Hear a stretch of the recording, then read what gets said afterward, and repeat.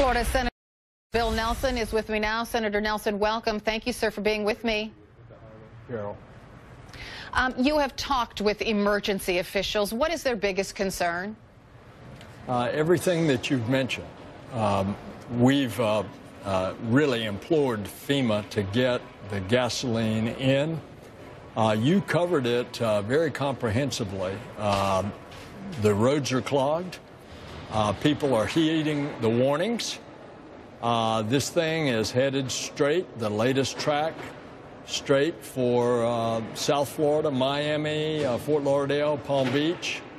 It may go off the coast a little bit, but not enough to make any difference around Jacksonville, and it goes right into South Carolina. So it's going to affect a major population. What can FEMA do about the gas shortage? I know that you reached out to FEMA and you said, help us get gas into Florida because we need it. How did FEMA respond? Well, FEMA is stretched. Of course, they're even having to pull people out of Texas to pre-position them. That's why I left Miami yesterday and came back here to Washington so we could pass this aid package. It looks like, you know, FEMA's going to run out of money tomorrow, so we've got to pass it. Looks like we're going to pass it in just a few hours, and it's going to be double the amount. It's going to be about $7.5 billion to go to FEMA and another $7.5 billion to go to local government block grants for natural disasters. And, of course, we wanted to make sure that there was the flexibility in the language for the Florida storm as well as taking care of the poor folks in Texas. And well, so we're going to vote on that in just a couple of hours. Okay, so let's say you guys vote on it and it all passes. That's $15 billion total.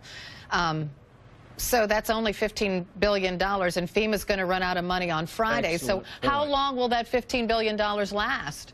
Mid-October, and then we're going to have to address this again.